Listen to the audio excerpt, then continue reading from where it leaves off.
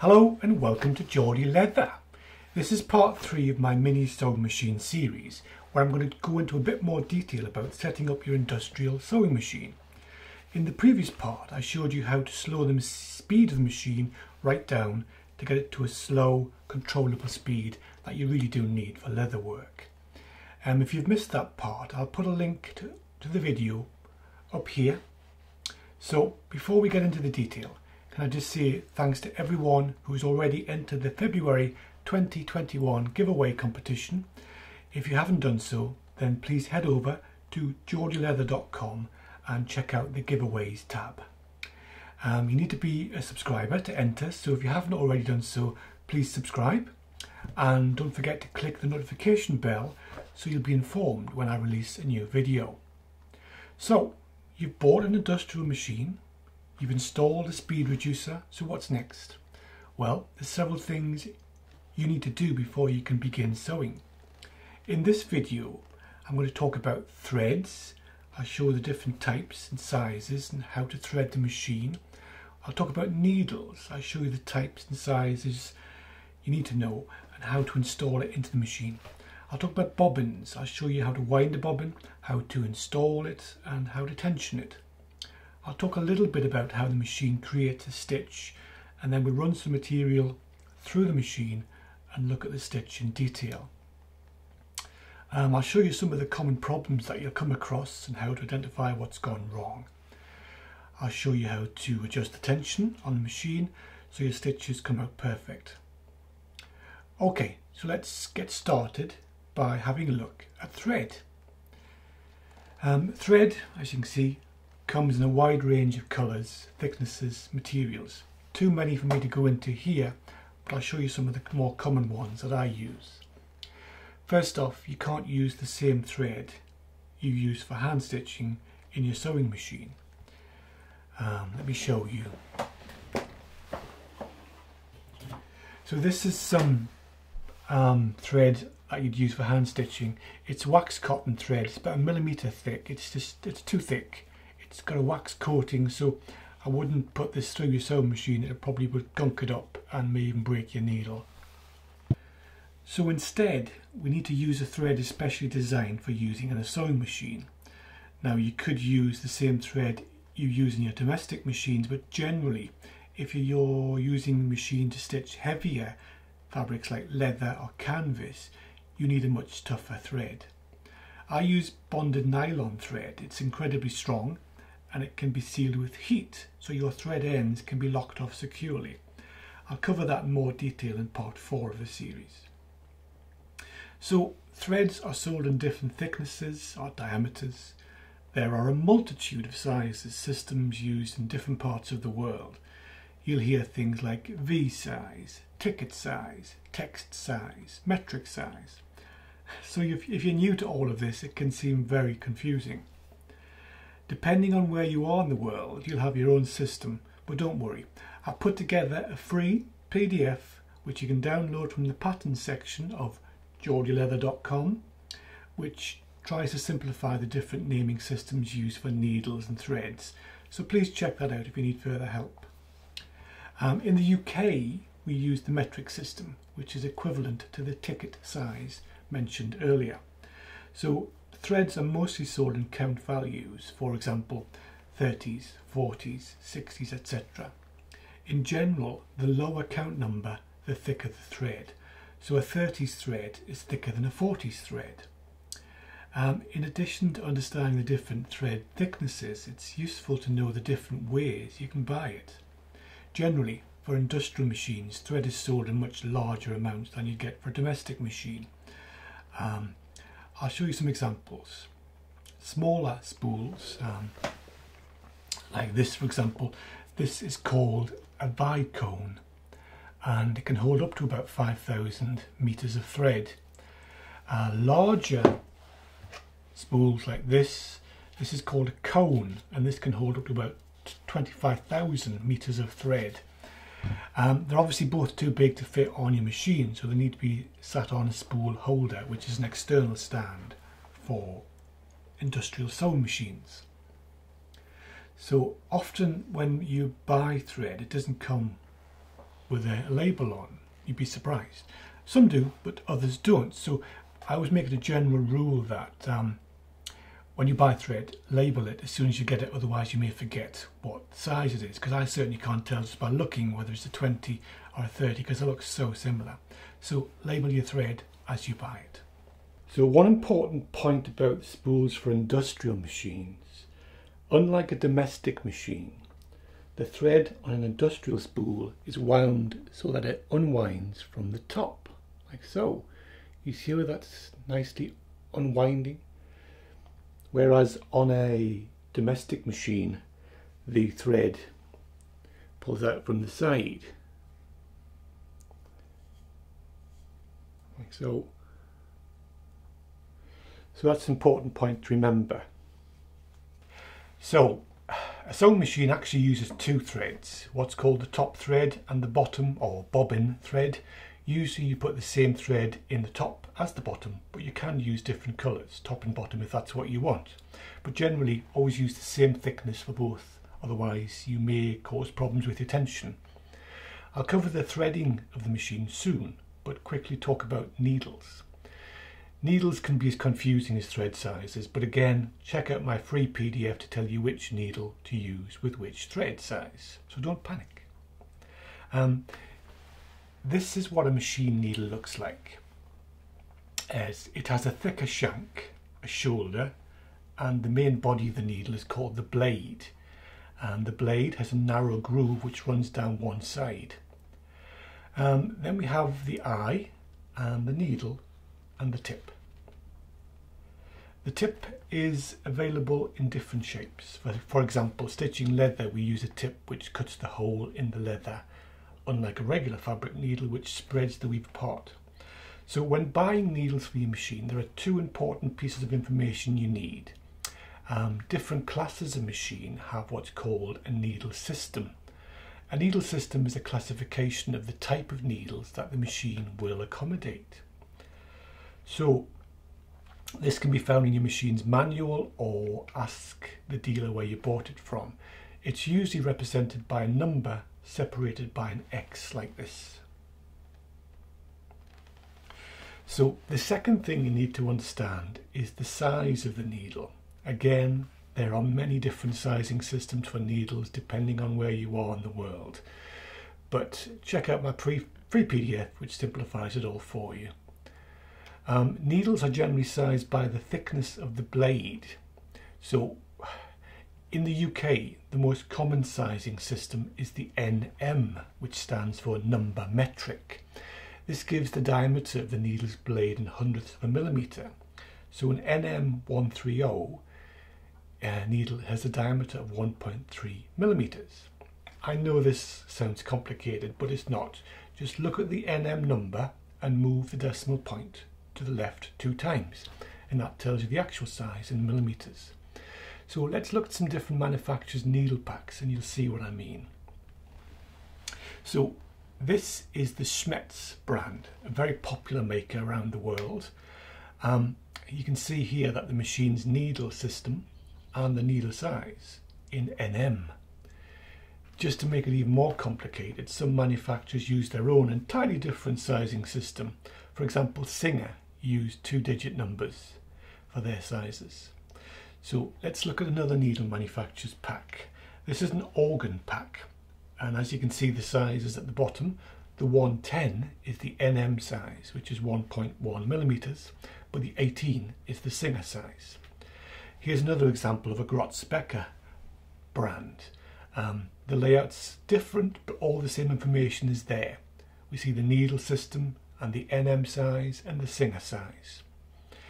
Okay, that's all the technical stuff out of the way. We'll start off by installing the needle. So the needle holder has a little screw just here. So we need to insert the needle, making sure that the groove is on the left hand side. Just push it in, slide it up until it stops, and then tighten down that small screw.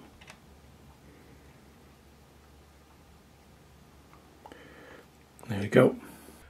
Now, you might be tempted to go ahead and start threading the machine, but before you do that, you need to make sure you fill the bobbin with some thread first. If you do the top thread first and then the bottom thread, you'll soon realise that you're going to have to unthread the entire machine in order to get some thread for the bottom bobbin. It'll all make sense in a moment.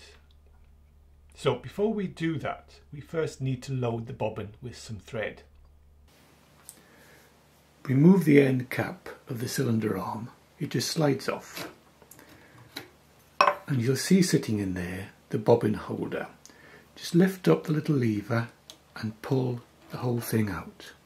Then take the end of your thread, making sure it's going through the top thread guide, and bring it down and thread it through this little hole. Wrap it around the tension disc and bring it along to the empty bobbin. Then thread the thread from the inside of the bobbin to the outside through one of the holes on the bobbin's side, like this, and leave about a few inches. Push the lever on the back of the bobbin winder until the wheel engages with the drive belt. Hold onto the thread hanging out of the side of the bobbin and set the speed of the machine higher than normal and gently press the pedal to turn the motor.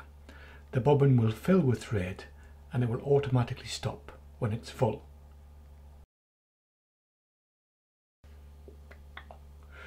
Okay, so we now have a full bobbin of thread.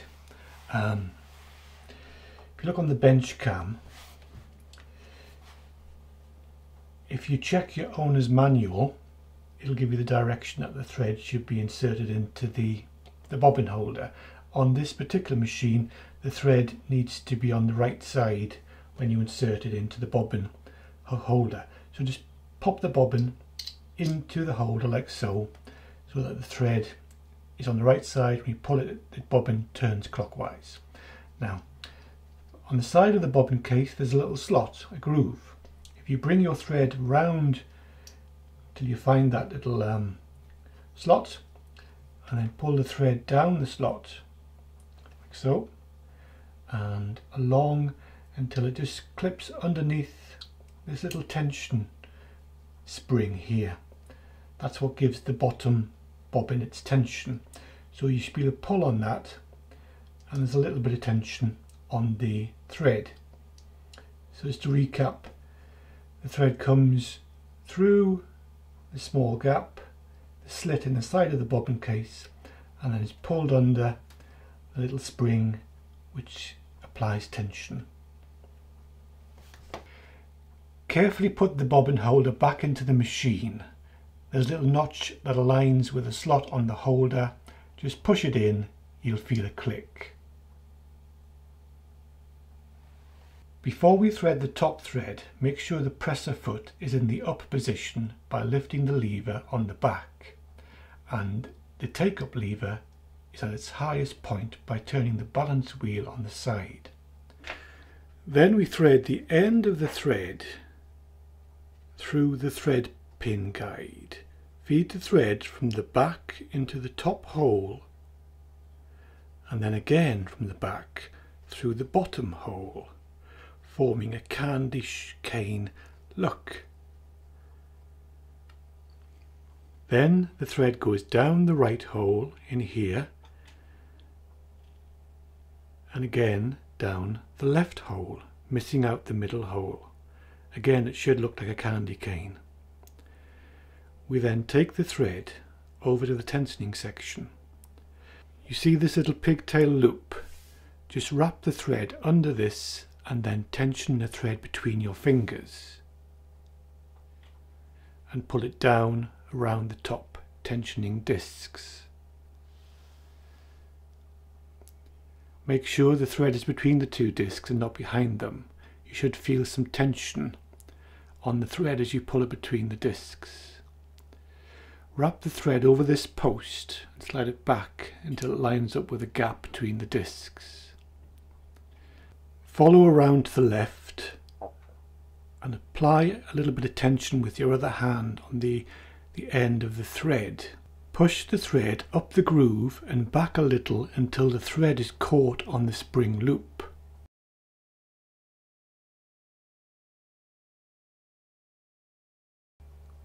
Continue with the thread and slip it under this thread guide. Push the end of the thread through the hole on the take-up lever and bring it back through the thread guide.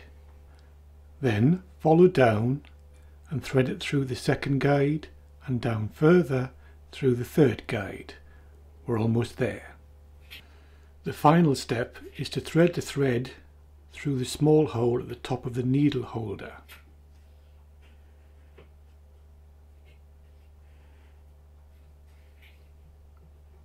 Then thread the needle from left to right.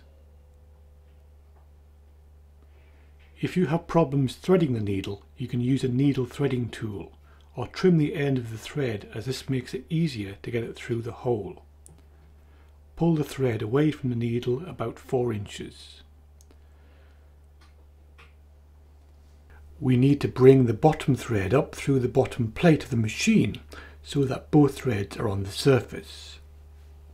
Tuck your top thread under the foot of the machine and hold it to the right, like this. Then turn the balance wheel towards you. You'll see the needle go down and then come back up again. Repeat this until the bottom thread is pulled up through the small hole. Use something to pull out the bottom thread and then pull about 4 inches from the bobbin. Okay, so before I show you what the stitch looks like, I'll quickly describe how the sewing machine creates the stitch. When the needle comes down, it penetrates the material and pulls the top thread down below the surface of the other side. It then hooks the bottom thread from the bobbin and pulls the bottom thread up, locking the two stitches together. This is why it's called a lock stitch. So I've put a yellow thread in the top and a red thread in the bottom, just to make it easier for you to see the different threads. I'm going to use some dark leather so it should be quite clear. I'm going to cover different stitches and sewing techniques in the next part, so I won't go into much detail about stitching at the moment. So I'll place 2 pieces of leather together under the needle and lower the presser foot. So tension both of your thread ends and pull them towards the back of the machine. Place your leather under the presser foot and lower the foot. Now I'm not going to bother with back stitching at this stage. This is just to show you what the stitch looks like. So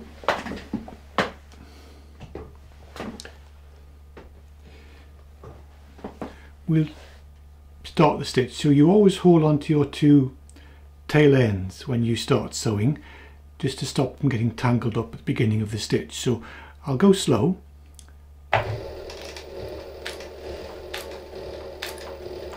So this is the machine set at its slowest setting. I can stitch it 1 stitch at a time, like so, just by tapping on the pedal. But I'll finish off this row and we'll have a look at the stitching. You can go slightly faster and slow right down. So come to the end. I'm just going to lift up the needle with the automatic needle lifter on this particular machine and then raise the presser foot. So we pull out the work and just snip off your tail ends, leaving a few inches. Let's trim off those as well. So there we have our first stitch. Now isn't that beautiful? It's not straight, it doesn't matter, it's just to demonstrate the process of stitching. So we have the yellow thread on the top and on the back we have the red thread. Now you can see that this is actually a very well formed stitch. If you look closely, I'm going to have to leave it there to focus, you can tell it's a well formed stitch when the holes are clearly visible, separating each section of the stitch, and the stitches are even widths apart. So that's a good stitch. That's a size 6 on the dial. Generally when you're using heavier materials like leather, canvas and so on, you need to use a wider stitch. So what do we do if your stitches don't look perfect like these? If your top or bottom stitch looks wrong, by that I mean the spacing doesn't look right, or it looks like one continuous stitch, or there's a tangled mess on the back, that means there's a problem with your tension. Now, tension can cause some people a lot of tension, forgive the pun, but it's really quite simple to put right. The machine has two places where you can adjust the tension. The top thread tension is adjusted here. The bottom thread's tension is adjusted on the bobbin holder. As a general rule of thumb, I'd say leave the bobbin tension alone and try and correct the problem with the top tension thread adjuster. So what is thread tension? Tension is the process the machine uses to keep the threads taut during the sewing process. If there was no tension on each thread, they just create a tangled mess of loose thread, commonly called a rat's nest. So when the top and bottom threads have equal tension, the locking part of the stitch will meet in the middle of the two pieces of material being stitched together. If you can see the bottom thread on the top of the material and the holes don't look clear, this means your top tension is too tight, so you need to reduce the top tension. If you can see the top thread on the bottom, the top tension is too loose, so tighten the top tension. So what we are doing with tension adjustment is we're trying to get the lock part of the stitch to meet in the middle, so it's hidden on both sides of the material. If you have problems seeing it because the top and bottom thread are the same colour, try putting a different colour thread in the bottom bobbin so it stands out, like I've done intentionally here, while trying to get the tension just right. Then, once the tension's right, stick the same colour thread back in the machine. The best way to demonstrate this is to show you some examples. I've put a red thread in the bottom bobbin just so you can see the problem more clearly. So let's look at this top tensioning system. I know it looks a bit scary, but it isn't. Get used to playing around with it and you'll overcome the apprehension you might have about adjusting it. You can't break your machine by playing around with a dial. To give yourself some reference point, I suggest you put a small mark on the knob at the 12 o'clock position. I've just put a dot on mine with a permanent marker. This helps you to count the number of times you've turned the dial. So at this point, there's no way of telling where the tension is set, as there's no number to tell me. I have to use my dot to tell me. I'm going to unscrew the knob anti-clockwise and count how many times the knob does a full revolution before it comes off the end of the screw. When the knob reaches the end of the shaft, the spring will push it off. Don't panic. Make a note of the number of turns it took. Mine took 6 turns, so I now know that the top tension was set at 6 turns from 0. Put the knob back on, making sure the dot is at the 12 o'clock position, and turn it 6 times to get it back to the original position it was at. So we now know the current tension is set at 6 turns from 0. If we need to loosen the tension, we need to turn the knob anti-clockwise by 1 full turn. To increase the tension, we need to turn the knob clockwise by 1 full turn. If you keep a note on a piece of paper where you are, you can adjust the tension perfectly in either direction by a full turn, a half turn, or just a bit to get it perfect. So I'll do another stitch and let's see how it looks. So here's a close-up of that stitch. There's two obvious things here. One, it looks like a continuous line of thread. There's no real separation between each stitch. And that's been caused because the red thread, that's the bobbin thread, is being pulled up. So the tension on the top tensioner is too tight. So we need to loosen the tension on the top knob, and that'll pull these bottom threads down, which will make the holes much more clearly defined and the stitches separated properly. So we'll do that and see how it looks. So I just need to loosen the tension by, I would say, 2 turns. We'll try it with 2 turns. So 2 to the left. 1 and 2. Let's try that. So just run this material through again.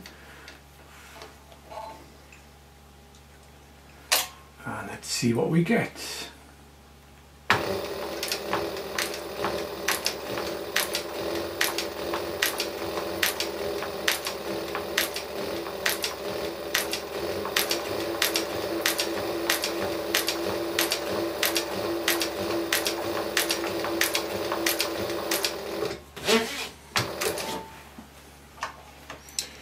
And trim those off.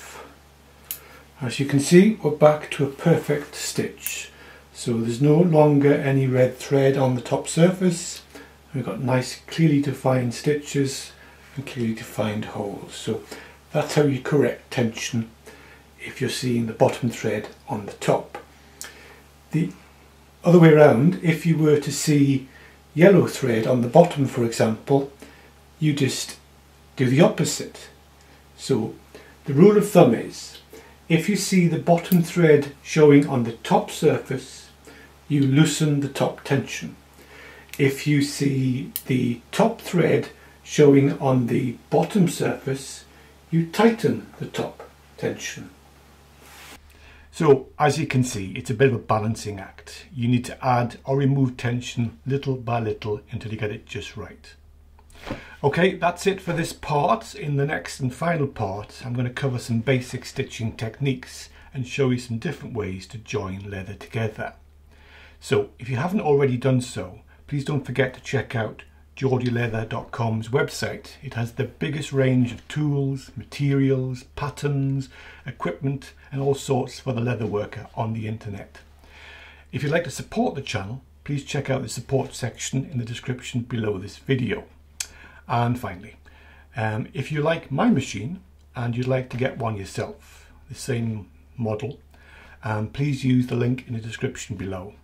That way the channel gets a small affiliate commission which helps the channel to keep going. Thanks again for your support, and don't forget to leave me a like and let me know your thoughts about this or any of my other videos in the comment section. So until next time, take care, stay safe and bye for now.